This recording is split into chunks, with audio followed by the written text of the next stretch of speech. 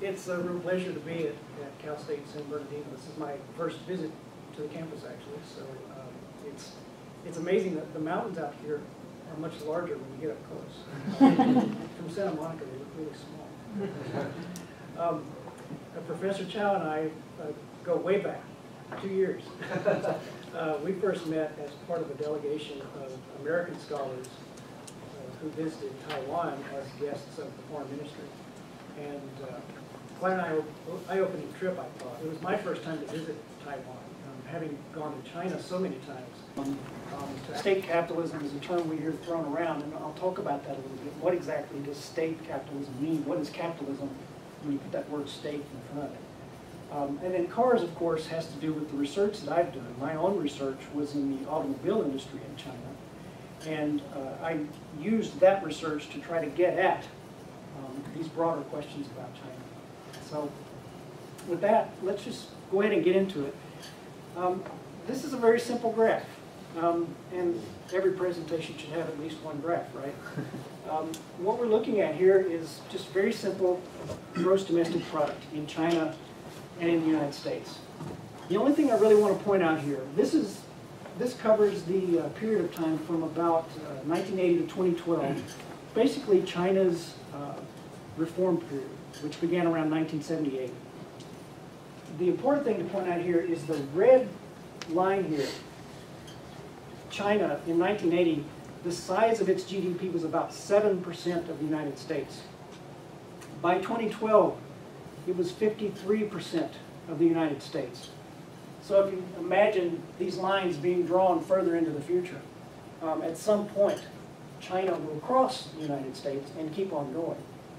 If you believe that all lines that slope upward forever, which if you look back in history, that is not always the case. But this is the kind of thing that makes people ask this question, is China winning? You may have heard in the news just a few days ago, as the Chinese have observed the political shenanigans that have been going on in Washington, Xinhua, China's media conglomerate, put out a big editorial asking the question, maybe it's time we de-Americanize the world.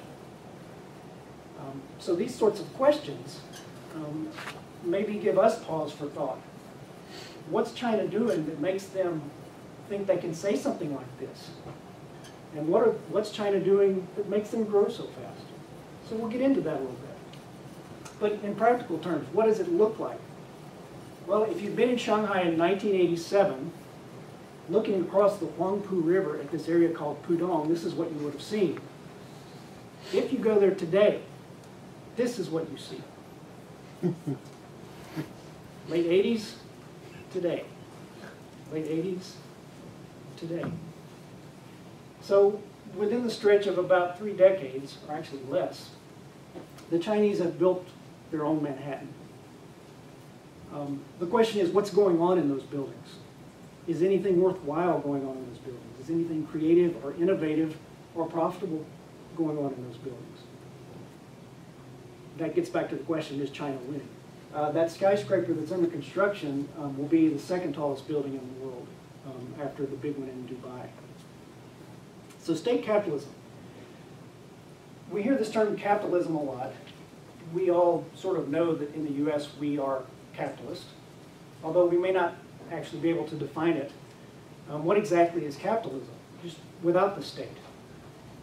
There are, of course, many varieties of capitalism, different kinds of capitalism, different forms, but two essentials, really. You've got a private sector, so the factors of production, land, labor, and capital, technology, tend to be concentrated in private hands, not government or state hands. Secondly, you've got markets. The prices of things in the stores, how much gets produced. These decisions aren't made by the government. They're made by supply and demand in the market. So there's competition among the players in the market. This is sort of a very rough definition of capitalism, and every country, of course, has its own way of doing capitalism. If you put that word state in front of it, that adds a few things, and unsurprisingly, it adds the word state. The state becomes the dominant player. The state embraces markets. The state likes markets. The state has figured out that markets are a good thing. They like the fact that markets can generate money, can generate economic growth.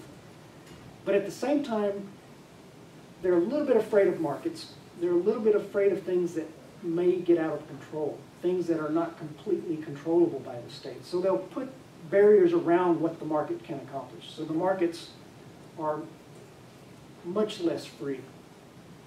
You have heavy state ownership, a lot of state-owned companies in China. Even though the private sector in China now, depending on how you measure it, is probably more than half of China's economy. And again, the line between state and private in China is quite blurry. It's not 1 and 0. It tends to be 1, 0.7, 0.5, 0.6. I mean, you know, there are degrees of state involvement in the economy in China. It's not just 1 or 0.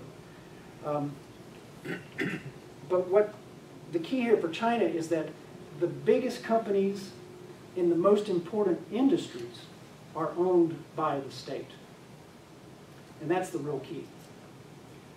And you have a big apparatus for economic planning. So you've got this big organization in Beijing, and they don't tell everybody what they should charge for everything, although they do in some cases. China's economic planning apparatus never was as big and as extensive as was the one in the Soviet Union. They didn't try to plan as much. And now they plan even less. The Chinese are trying to move away from this command economy, but they still maintain this apparatus. The NDRC, the National Development and Reform Commission, the Chinese shorthand is Fagaiwei. This is the organization that is responsible for sort of macroeconomic planning and policy. They ensure that every industry complies with China's overall economic direction as decided by the leaders of the party. So getting into my research a little bit, sort of setting the stage, is China winning? Is this state capitalism thing really as great as it would appear to be? I started to ask some questions as I began my research in China.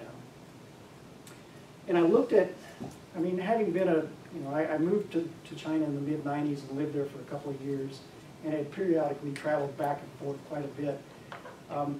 Over all those years, I watched China, I looked at China, and I saw it go from a poor country to a very clearly, solidly middle-income country. And if that first graph I showed you, just the rapid increase, the rapid growth. One of these questions I started asking was, if state ownership is such a bad thing, as we in the West tend to think, how come China's doing so well? Well, they shouldn't be. If state ownership is a bad thing, China should be performing badly, right? So it's one of those kinds of questions that make you scratch your head.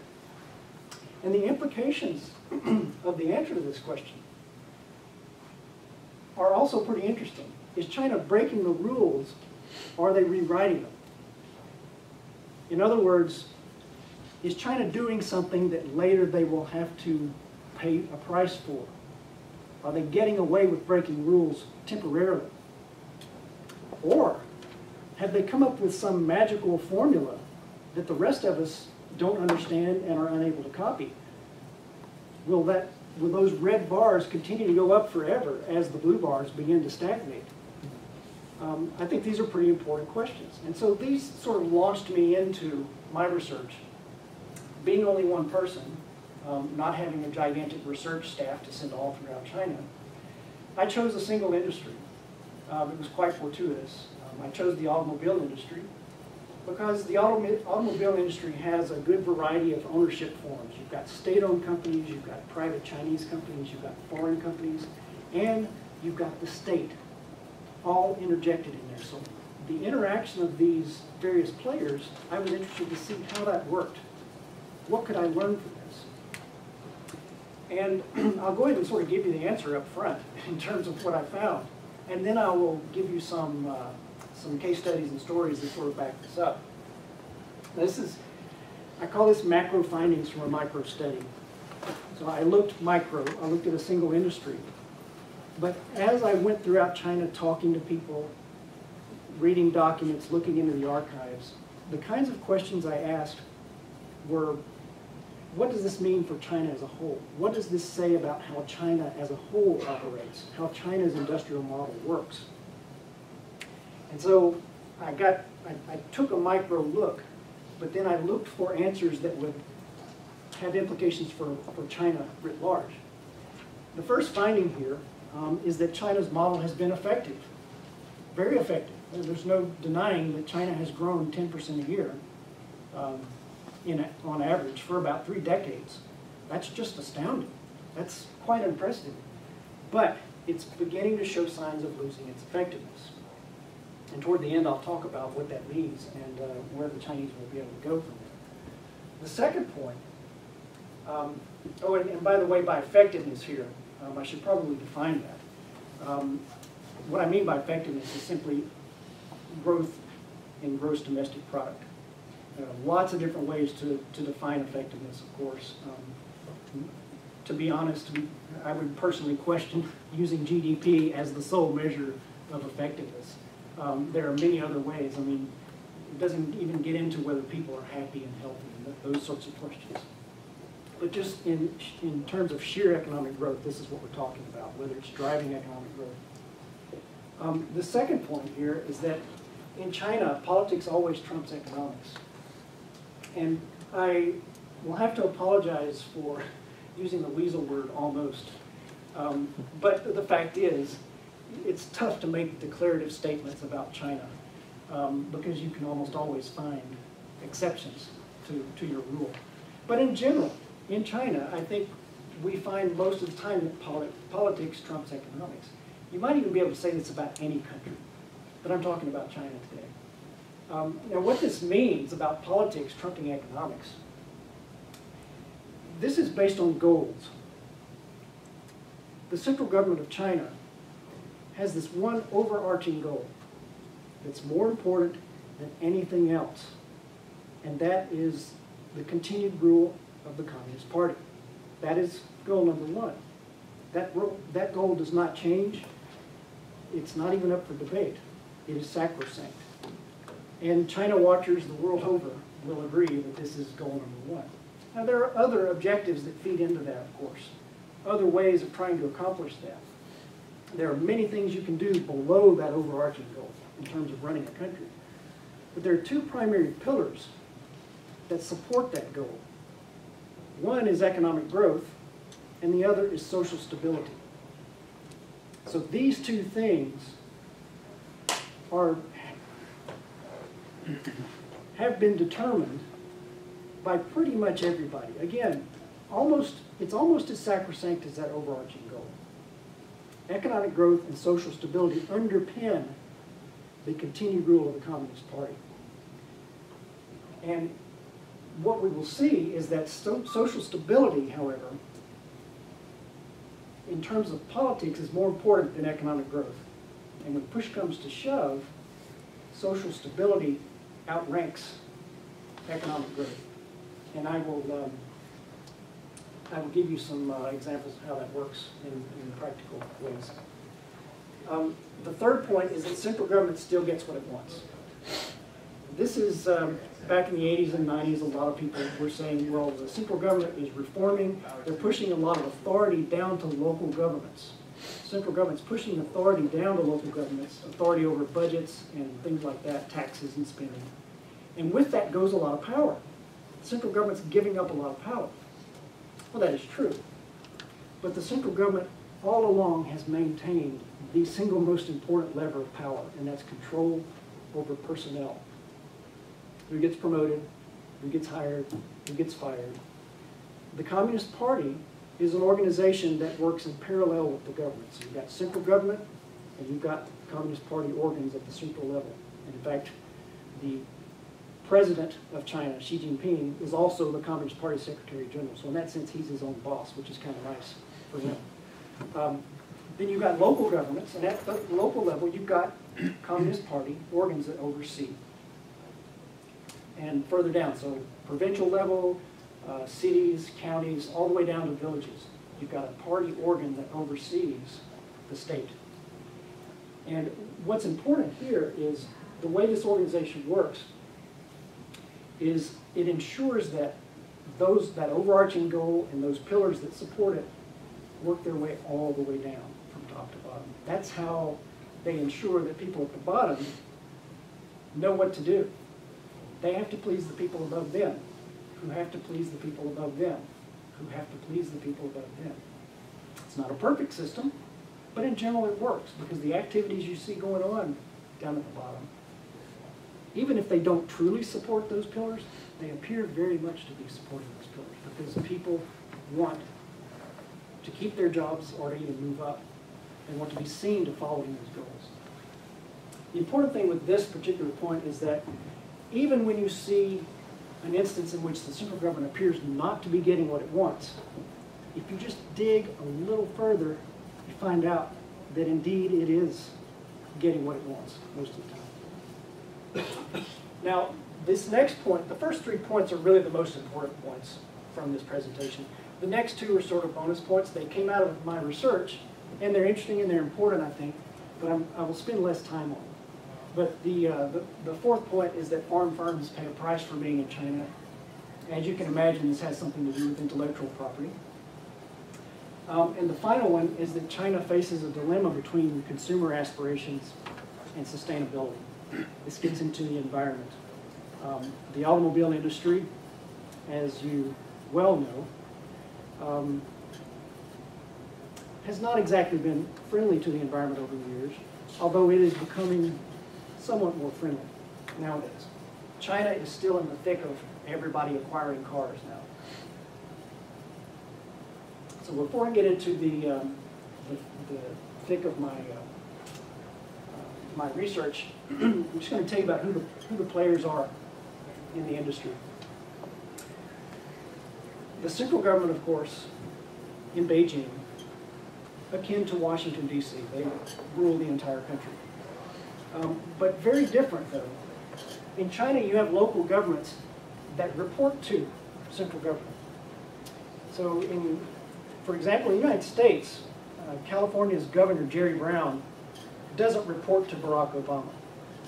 Obama is not Jerry Brown's boss. We, the citizens of California, who elected Jerry Brown, are technically his boss. He works for us, not for the president. In China, it is a hierarchy just like a corporation. The people on top rule the people below. So local governments at every level report up to the next government level up. And central and local governments, in the context of the auto industry, both actually own automobile companies.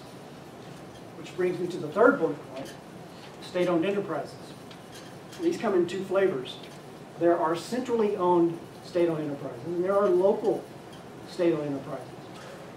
In the auto industry, there are 4 that happen to be the 4 largest automakers are owned by the central government. And then you've got dozens of smaller automakers owned by local governments. But you also have some private automakers that are not owned by the state. And this is what makes China interesting in this regard. Economic theory tells us if the government is the biggest investor in an industry, private players will not invest. Government money will drive out private money. Why?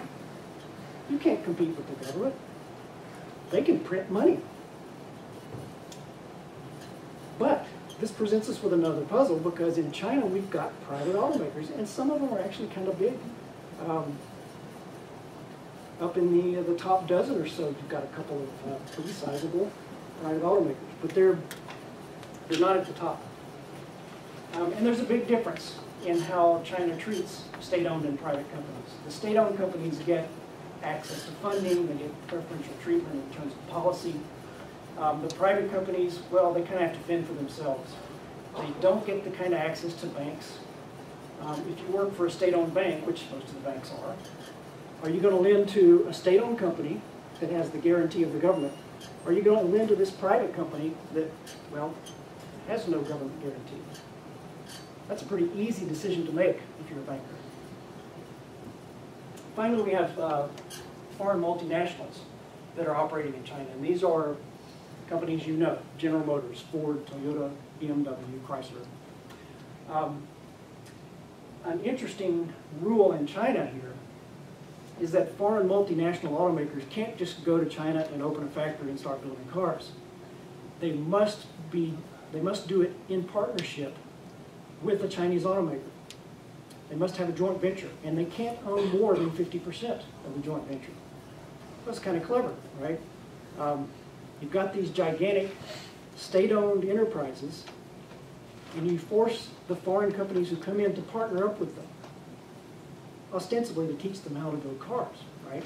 So some knowledge certainly, you would think, changes hands. We'll see how that works. So to my first point about the model losing its effectiveness. In my book, I've got a number of stories and case studies that sort of support this. This one particular story I want to tell here really just has to do with the mix between Chinese branded cars and foreign branded cars. The industrial model in China, this model that is state dominated, has indeed been effective.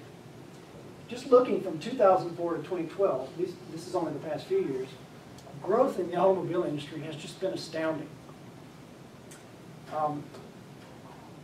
From 2001, when China joined the World Trade Organization, this drove competition domestically in China among automakers. Prices started to come down. Suddenly, millions of middle-class Chinese could afford a car for the first time. And they started buying cars, just insanely quickly. It's amazing how fast this grew. Another big jump came between 2008 and 2009. You can see the big jump. Does it reach all the way to the end? Yes, it does reach. The big jump between 2008 and 2009. What happened there was a stimulus plan that came out of Beijing. 2009, what happened? Global financial crisis started. The Chinese said, all right, well, we're not going to be victims of this. And what they did was they pumped nearly $1 trillion into their economy, just money as fast as they could get it out the door. Part of this went to the auto industry in the form of subsidies for small cars. So if you bought a small car, you got a lot of money back from the government. It drove sales of these small cars. Now, interestingly, at the time, most of these small cars were made by the Chinese auto companies. They were Chinese branded cars. So, again, clever. It's a way to boost your domestic brands, right? And it worked. The size of that bar, the light blue bar between 2008 and 2009, grows quite a bit. But as you can see, if you look at then the thick red line toward the bottom, that thick red line, it's measured on the right-hand axis. That is market share of Chinese branded cars. For some reason, the market share of Chinese branded cars has stagnated. And there's an important reason for this, and this really illustrates what's going on here. The model has been effective in terms of generating growth, but that growth has come only for foreign brands. The reason for this is the incentive differences between state-owned companies and private companies. People who lead state-owned companies are, for all practical purposes, politicians. They came out of politics to run a state-owned company. They'll work in that company for a while. They'll go back to politics. Maybe if they do a good job, they might become a vice governor, governor of a province. They might become a vice minister in Beijing. But what this does is it makes them subject to the political cycle in China, which has nothing to do with economics, or shouldn't. The political cycle runs every 5 years. Every 5 years, there's a party congress on the years that end with 2 or 7. And that's the time in which all the jobs are shuffled. People get promoted or demoted in some cases. And what this does is it makes the leaders of state-owned companies have a very short-term focus. They don't want to look very far into the future because who cares what happens after they leave? They want to know, what do I do to make this company big and profitable as fast as I can in the next 5 years so I can get out of here and go on to my next job. Well, for an automobile company, that's not a good thing. To build a car, to design a car from scratch costs about $1 billion. One car, about $1 billion from the drawing board to the showroom. It takes a lot of guts to invest that kind of money because it's risky. Because not every car sells very well. You've seen some of them. Walter White drove a Pontiac Aztec during the first early part of Breaking Bad. That was one of those that was a lot of money was invested, didn't sell very well. That was a pretty risky bet, right? Well, they don't want to take these kinds of risks. The state-owned companies don't want to take these kinds of risks. Well, then if they aren't designing their own cars, which I must say they do have some of their own Chinese branded cars, but they don't put any energy into them or marketing muscle. Why? Where are they making their money? With their foreign partners. They have foreign partners who bring their designs, their technology, their know-how. All the Chinese side does is contribute workers in a factory, and you sit back and collect your money because foreign cars, as you can see, sell very well in China. Well, what about the private companies then? They make Chinese branded cars. They do. And in fact, that's all they make because they don't get to partner with the foreigners. So they have to invest. They have every incentive to invest for the long term. But as I mentioned before, they don't get to borrow the money from the banks to the same extent. So I think the best way to sum it up, an analyst in Hong Kong said to me that the real tragedy of China's automobile industry is you've got state-owned companies with money but no passion. You've got private companies with passion but no money. And that's where you see the model beginning to fall apart. You can generate growth, but you only generate growth for foreigners. You don't generate growth for your own brands. And this is just simply one way that this is manifested in the auto industry. Now, the next point that politics trumps economics. This is illustrated through a merger. SASAC is the central government. It's the shareholder of all the central government-owned SOEs. Two of these SOEs are AVIC, which is an aviation company, and China South, which is a military company. Both of these companies, back in 2009, owned automobile companies. AVIC made an agreement with China South to sell AVIC to Chang'an Auto. Now this kind of makes sense, right? They're an airplane company. Why do they have a car company? It makes sense to consolidate these two auto companies together.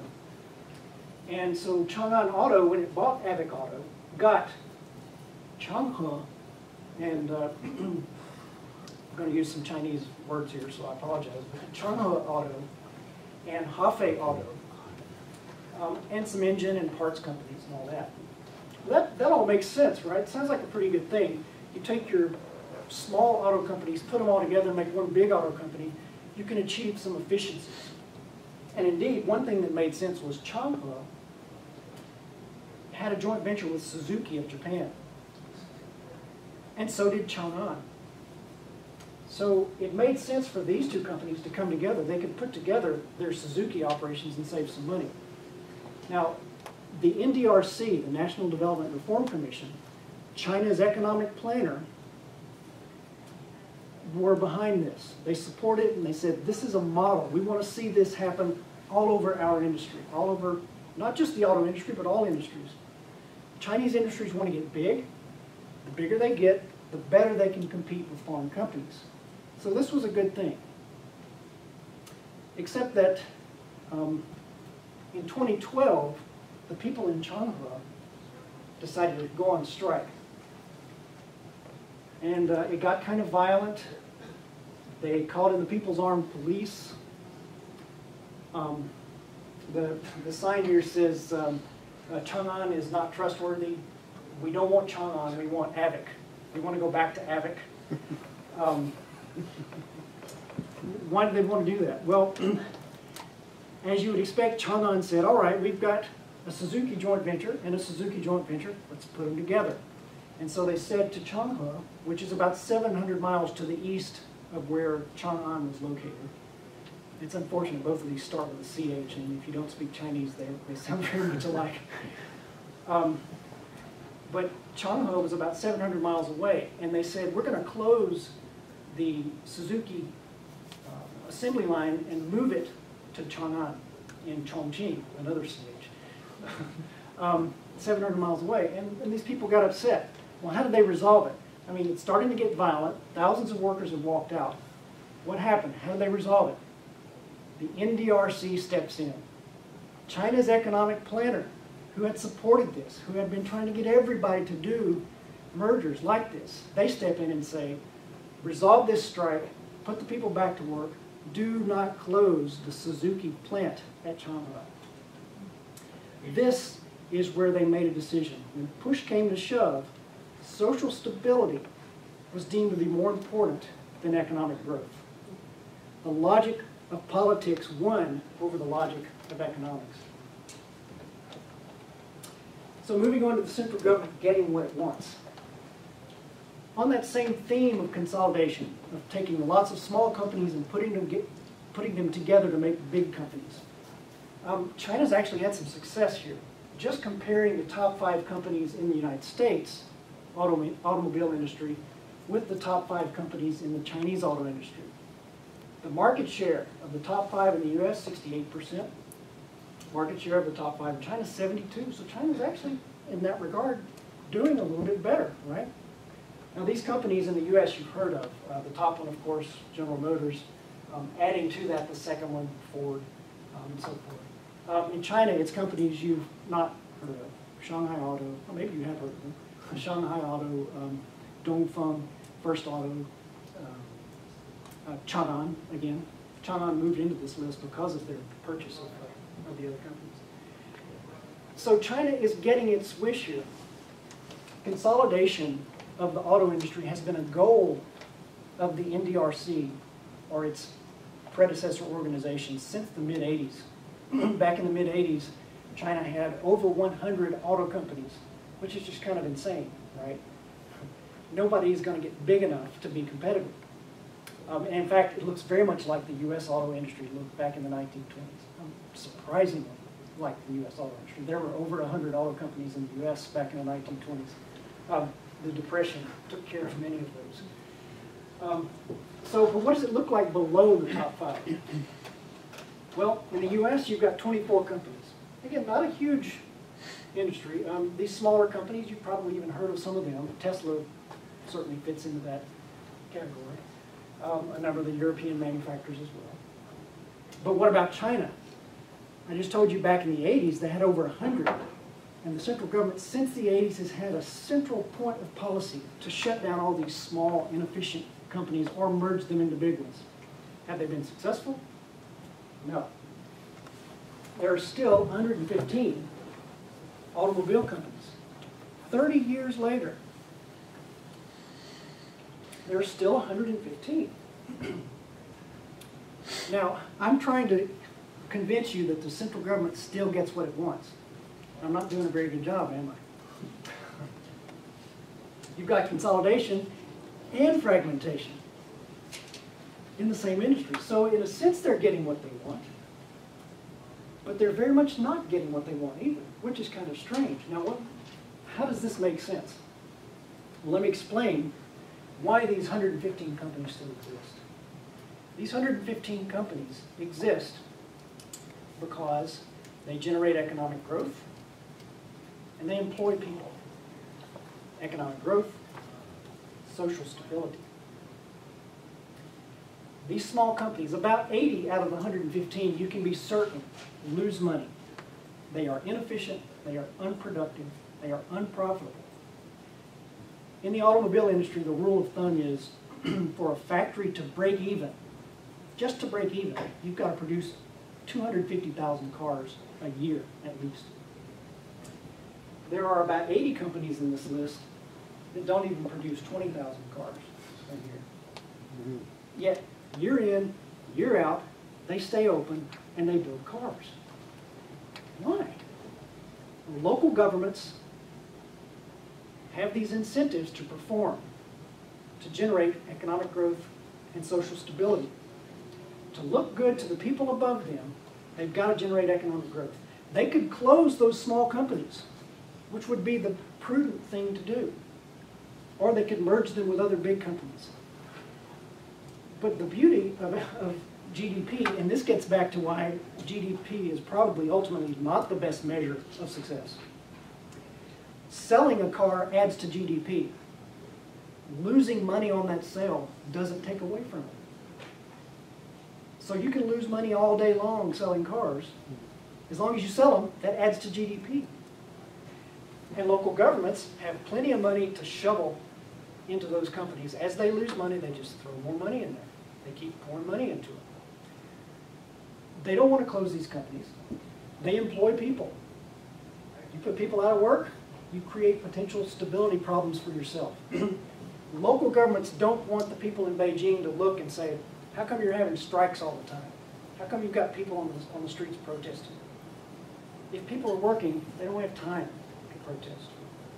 So, well then, but the central government wants consolidation, right? It's not getting what it wants, right?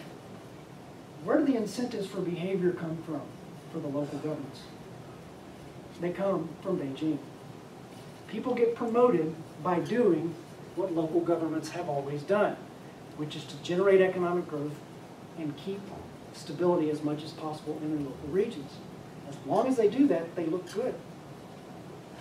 So this is one of those instances when, if you dig a little further, you find that the central government is indeed getting what it wants. And this is quite amazing here. It's quite clever. And as long as you can afford this, it works. You get consolidation at the top. You got companies that are big and getting bigger that can compete with foreign companies. And at the bottom, you have sort of a welfare system that keeps people working. Again, as long as you can afford it, it works. There are questions, though, as to how long China can afford this. Now, moving on to these final 2 points here. And then I'll start to bring it back up and talk about what it means in a macro sense. Foreign firms pay a price.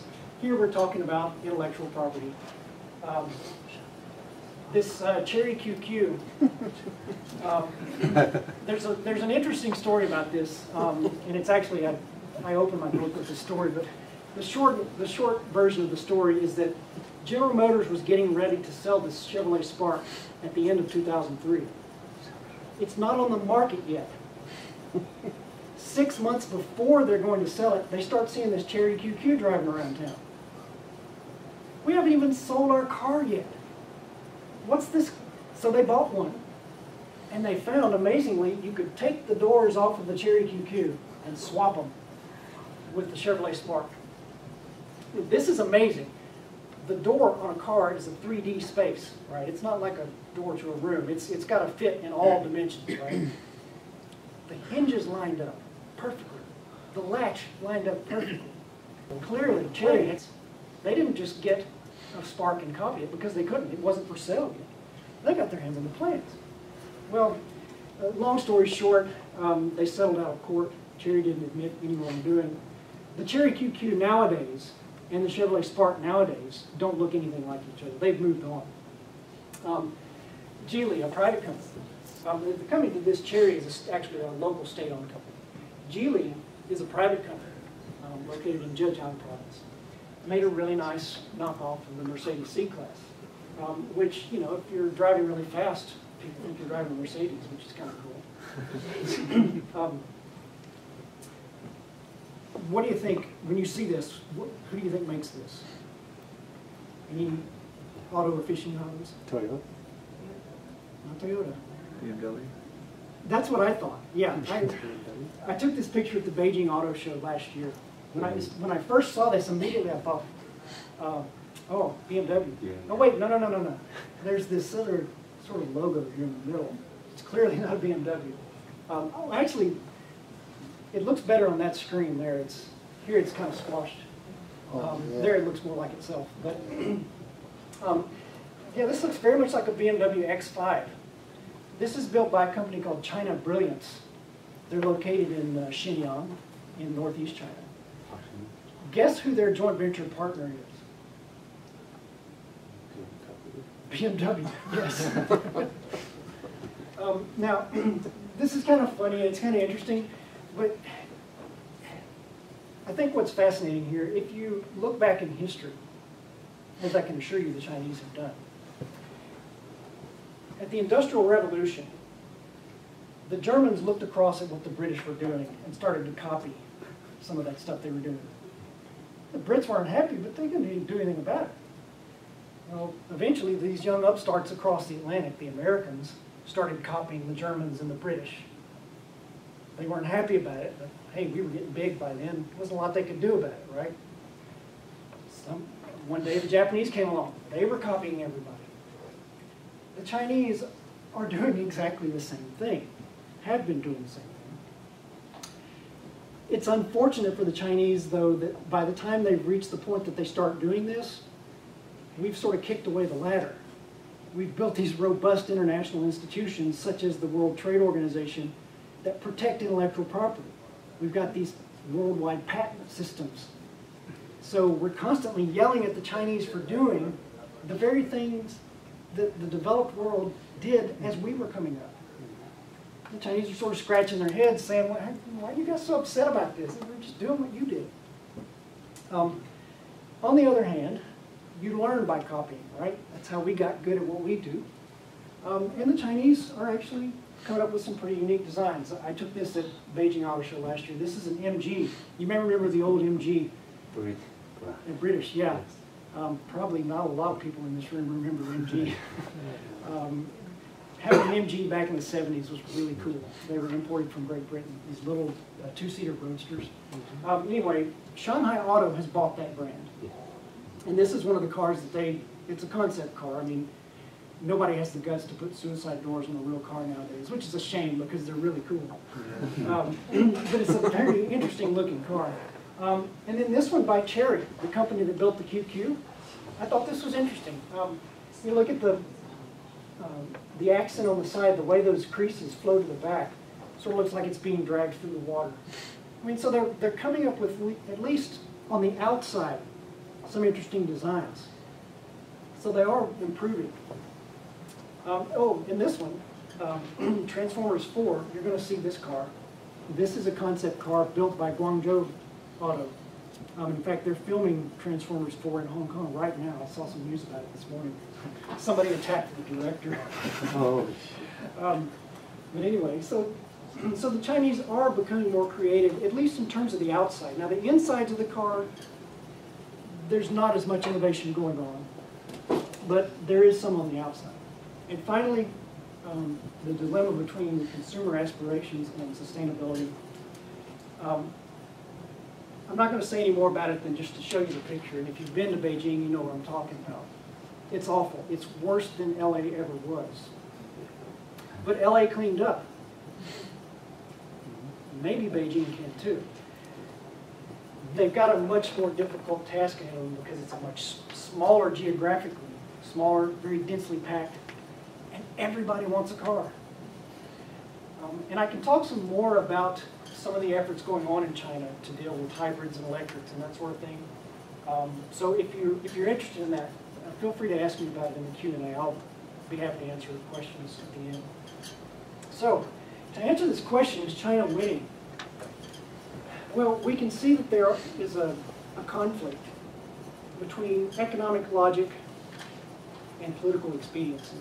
There's no question about that. And one of the main theoretical reasons that state-owned enterprises shouldn't perform as well as private enterprises is this very reason. Right? This is one of the things that economists tell us should make state-owned enterprises perform poorly. So in this regard, China is not an exception. They're playing by the same rules.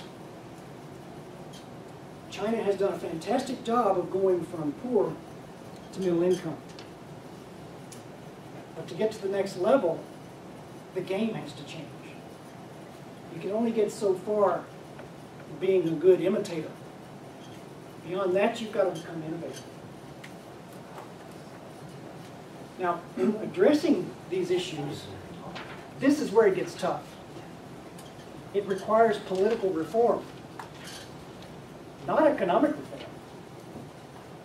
Certainly economic reform is needed, it's helpful, it's useful. But to go from a system in which the state sits atop the commanding heights of the economy and steps aside and allows the private sector to do what it does best. The private sector, who must innovate in order to stay alive. The state must step aside. But doing so means letting go of control. And that's a tough thing to do when your overarching, unquestionable goal is continued rule of a single unelected party. China has new leaders now, and there's a real question. Are these guys political reformers? We believe that they are economic reformers. It's quite clear that they believe in economic reform. The question is, are they willing to make the political changes to take China to the next level? This new set of leaders came in November.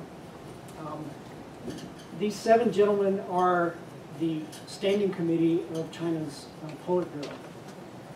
And the guy right in the center, Xi Jinping, he's the president of China, and he's the Secretary General of the Communist Party. Standing right next to him is Li Keqiang. He's the Prime Minister, and quite an astute economist. The leaders of China used to be revolutionaries way back when. Then they became technocrats, a lot of engineers. Now these guys we're starting to see lawyers and economists, which, I don't know, look at Washington and see where lawyers have gotten us. But you need people who understand the law, at least to some degree. Xi Jinping has a doctorate in law.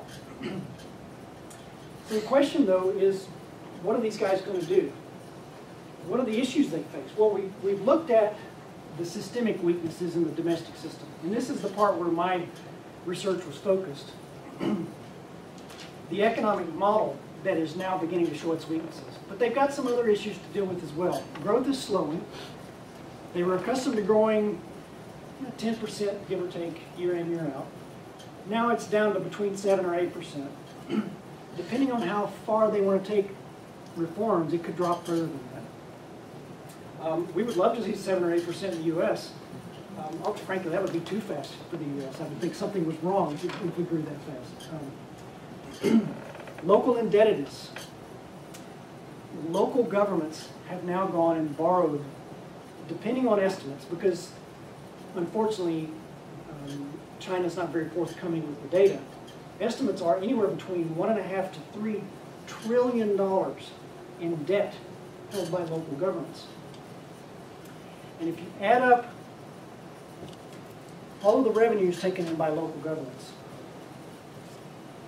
they're not even making enough money to cover the interest on all that debt, if the debt is as big as many people estimate. This could be a huge problem that's got to be dealt with. It's a drag on the economy. A demographic time bomb. China will be the first country in the world to grow old before it gets rich. By 2025, the population will stop growing. China has an inverse pyramid. 4 grandparents, 2 parents, 1 child. And when you think of it that way, China at some point is going to have so many retired old people and not enough young workers to run the economy and to take care of those folks. Now this can be dealt with. There are measures that can be taken. The question is, are the leaders willing to let go of some of the controls that are in place now? We will see. Displeasure with local governments. Local governments, because they are indebted, and also because they just like to get their hands on as much money as possible, have been in some cases seizing land from farmers, relocating them. They give them some money, of course. Then they take that land and sell it to developers for a lot of money, which makes people angry. And then there's this question of elite money. Nobody really knows the extent of this, but wealthy people in China, billionaires, gazillionaires, officials who've embezzled a lot, are putting money outside of China. We see anecdotal evidence of this. They're putting it in bank accounts abroad. They're buying real estate abroad. They're buying real estate in America. That's one thing that's actually been driving up real estate prices. So if you already own, you can thank the Chinese for bolstering the market. If you don't own yet, probably too late already. They're also putting their families abroad in many cases, their wives and children, as sort of an escape route. Again, we don't know how big this is. It may not be a very big issue. Anecdotally, it could be signaling just uncertainty among people who are at the top of Chinese society. Internationally, discord with neighbors. These are things they've got to deal with. Islands in the East China Sea, islands in the South China Sea, border disputes with India, Japan, Taiwan, South Korea, North Korea, the Philippines, Vietnam, Malaysia, Brunei, India. The number of countries that are in disputes with China starts to add up. China's recently, I think, begun to recognize this and has started trying to do a better job of trying to deal with these issues, but it's a lot to have on their plate. The U.S. pivot, for what that's worth, if it's even really a pivot, I kind of wonder, with Hillary Clinton having left office, if it's still really a part of Obama's policy. And this last one's really interesting. China is now the world's biggest oil importer. And what does that mean? The United States has been heavily involved in the Middle East since World War II. Is it because we love the Middle East? It's because they've got something we like. They've got something we need. Like it or not, the economy runs on oil. And that has drawn heavy involvement of the United States in the Middle East. Well, surprise, surprise, here we are. It's now 40 years after the Arab oil embargo that sort of launched us in this direction. The United States is close to achieving energy independence. This is one of the best stories that has not been told. Due to fracking, due to horizontal drilling techniques, we're taking a lot of energy out of the ground in this country.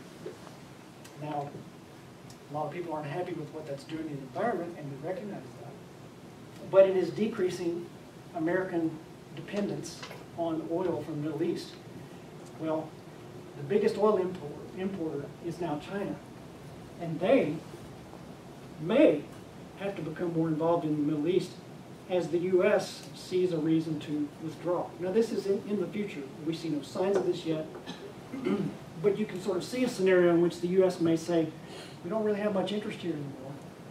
And as the U.S. pulls out, we may see China decide, well, somebody's got to go in here and keep things relatively stable so we can keep getting our energy needs. So that's just a possibility. So Xi Jinping is the guy in charge now. Who is Xi?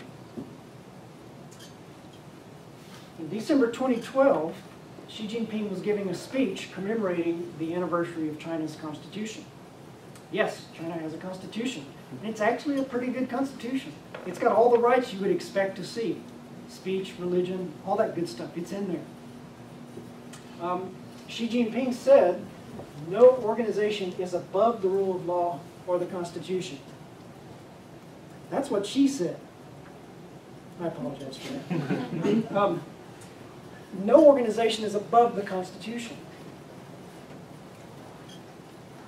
The Communist Party is an organization, is it not?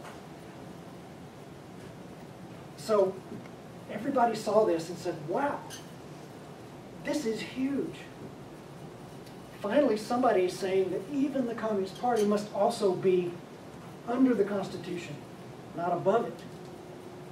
The Communist Party must also be subject to law. And so everybody began to think, wow, maybe Xi Jinping is some kind of a political reformer.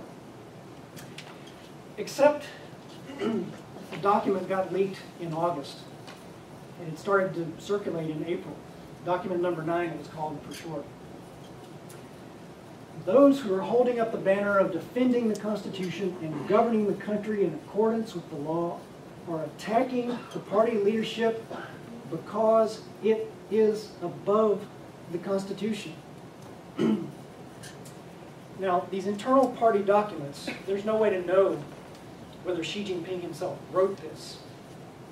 But these documents don't get circulated without at least the tacit approval of the head of the party.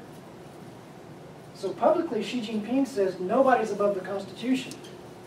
Privately, the party says Well, yeah, we are above the Constitution.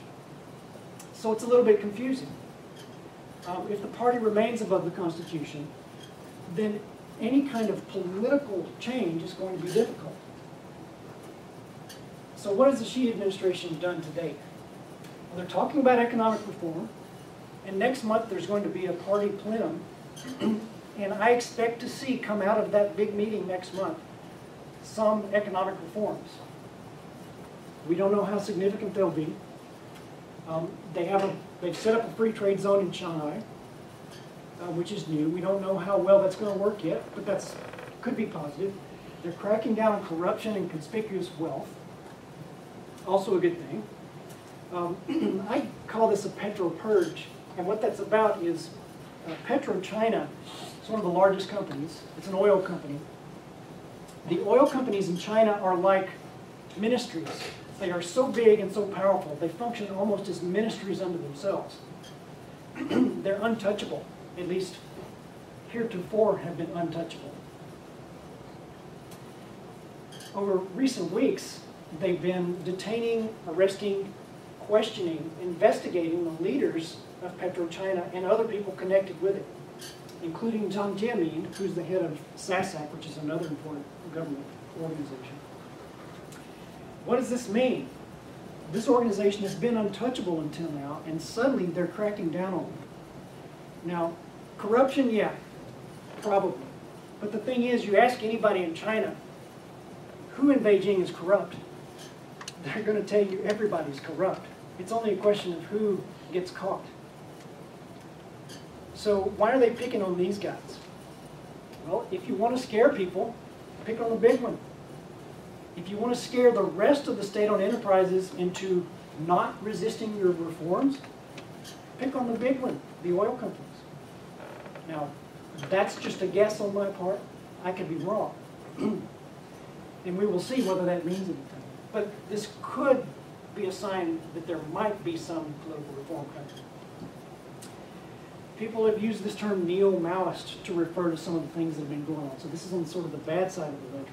That document number 9 I referred to, Xi Jinping has been going back to some of the old Mao era things like self-criticism. People get in a room and talk bad about themselves, tell everybody how horrible they are and where they've made mistakes and all that. Seems kind of strange to us, but this is actually quite common in China. Has been for many years. So they've been doing a lot more of that and doing it publicly on TV. They've been arresting a lot of dissidents recently. They've clamped down on online speech. People who have been saying things online that they don't like, they call them in to have tea. And it essentially is a way to say, we're watching. We're watching what you do. The 7 speak nots. These Chigabujian, this was also part of document number 9. Universities have been ordered. They can't talk about these things. It's not that you can't say, okay, these are all Western and they're bad. They're told you can't even talk about them. You can't even bring up things like freedom of speech. Freedom of speech is in China's constitution. You can't bring it up. Judicial independence. You can't even bring it up to say that it's a bad thing.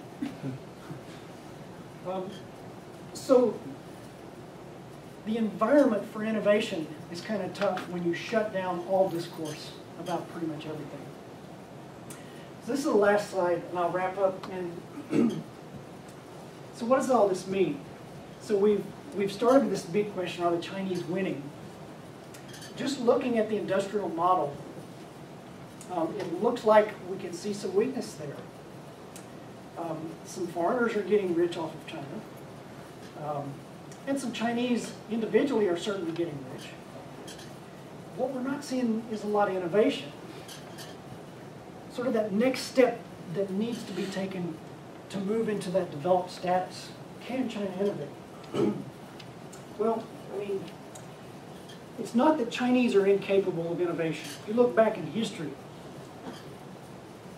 they were some of the world's earliest innovators. For about 1,000 years, Chinese civilization was the peak.